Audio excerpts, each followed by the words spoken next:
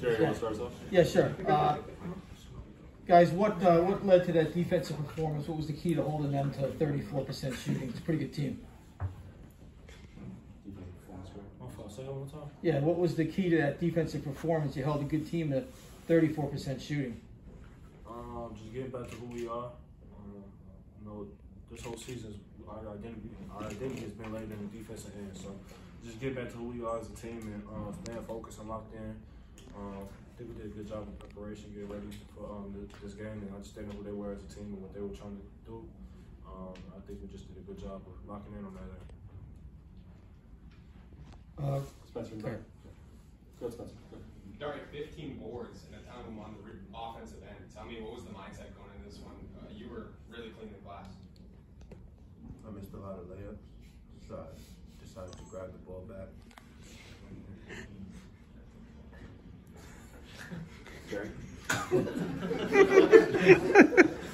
Dre, well, let's take a second crack at this rebound question. What did you think of Kadary grabbing 15 rebounds? What did that tell you? He's hilarious.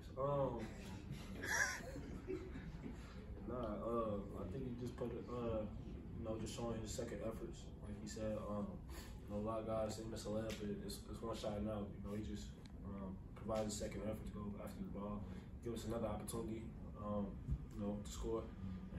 And it came up huge, especially we kind of struggled on the boards a little bit. So, it was a great help. Guys, how big was the crowd today, especially with this early tip-off, getting everybody flowing, and they really, led you on some of those runs that you went on in the first half in particular, but also the second half? I thought it was huge. I can only speak for myself, but it provided me with a lot of energy. I thought the atmosphere was great. You could feel the energy a lot. I feel like it's a lot different from the crew. You could definitely feel it right on top of us. So. I thought it was great. We really appreciate the fans. Either one of you two, again on the crowd? Pick up on what Dre just said. Yeah, whenever I see a big crowd like that, just energy just pours down on me, and then it's just. Stop. Nah, bro. Stop. Jackson. Zay, this was probably one of your more efficient games when it comes to shooting. What was the difference in this one that allowed you to be so efficient? I think I had a good warm-up. That was it. I had a good warm-up. Felt good after the warm-up. That was it. Sure. Kadary, we didn't get a chance to ask you this after the last game, but what has this week been like for you? The roller coaster of not getting to the NCAAs, and then the way you guys responded with 2 wins here. What's this been like for you as a senior and a guy who's been in this program the longest?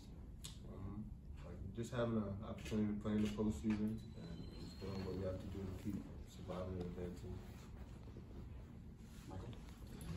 Isaiah, talk about your progress from the summer to now as a freshman. How do you feel more comfortable in just being in the Division I level?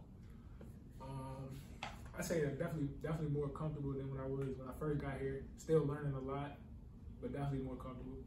That's all I got. Isaiah, 14 points and a clutch three-pointer before halftime. That really kept the crowd going. Would you say you guys feed off the crowd, or crowd feeds off you guys? And how does that help you going forward in this tournament? I say we feed off the crowd. Whenever they're in it, we're in it. Excuse me. Yeah, whenever the crowd is in it, we in it. That's it. Dre, what's it like for you to see Isaiah have a breakout game in a big spot like this? This is what I expect from him. He's been working his tail off all year, so I expect nothing less. Even starting in the summer when he first got here, you could tell he's gonna be something special. He keeps continuing to grow, continues to develop, and he's gonna be a special one for sure. Okay. I like both Dre and Kadary to answer this. This will be Seton Hall's first appearance in the NIT quarterfinals since 1953. Richie Regan was the point guard.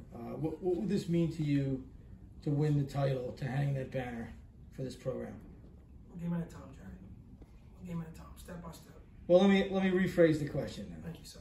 What does it mean to you to be making that kind of history since it's been 70 years since Seton Hall's gotten this far in this tournament? just winning. Just knowing that this could be the last game of your college career, so just taking that in and just going out there and performing. Dre, would you mind answering that too? What Like it means to be you said, making just, history? Just taking the game at a time, you know.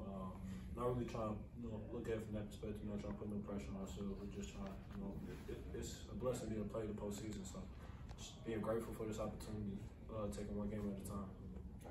Yeah, guys, at the end of the game, it was a standing ovation. You guys took a lap around the outside of Walsh, waving at the fans. What was that moment like for you guys? Dre, you had your daughter on your shoulders, I think, right? No, you got my son. Oh, was it? Okay. Don't disrespect my son. I'm sorry.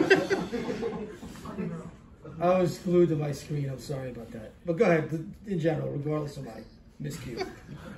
My turnover. We had a bunch today, a bunch of turnovers. Don't worry about it. You guys can answer so y'all can go. For me, it's special. You know, we really appreciate the crowd. We just want to show our love and appreciation for them as they continue to support us through this postseason like they have all season. So that's what it was. Kadary, would you mind just answering that? What it was like taking that walk around at the end? They've been here through the good and the bad, so we just appreciate them showing up nonstop. Thanks a lot, guys. Appreciate it. Thank you, guys.